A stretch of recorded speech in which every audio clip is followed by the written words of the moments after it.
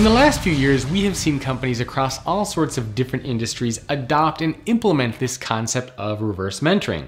Organizations like Cisco, Fidelity, United Healthcare, and even Target have all implemented these concepts and have been seeing great results. The cool thing about these mentoring programs is there's not a specific template to follow.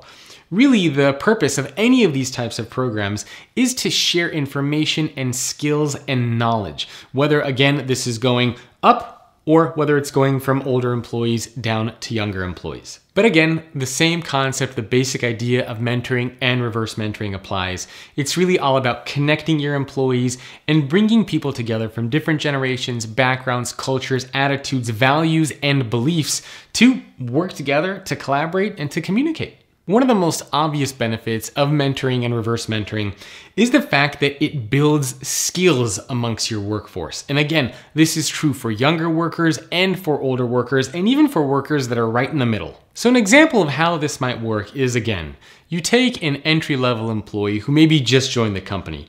They're younger, they're super technology savvy, they're constantly using the latest apps, the latest devices, and maybe you reverse mentor that employee with a more senior executive who's having a hard time trying to grasp the new technologies, how to use them, and how they might apply to the work that they're doing.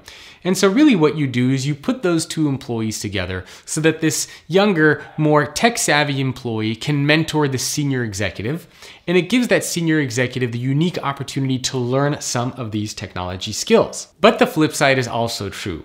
This older, more seasoned executive also has the opportunity to mentor this younger employee, to teach them how to hold effective meetings, teach them how to delegate, how to manage projects, how to think strategically and creatively. And so this mentoring, this sharing of information goes both ways. And so when you pair these different groups of people up together, you really do see a win-win. Thanks for watching. Hope you enjoyed that. Check out futureofworkpodcast.com for more content.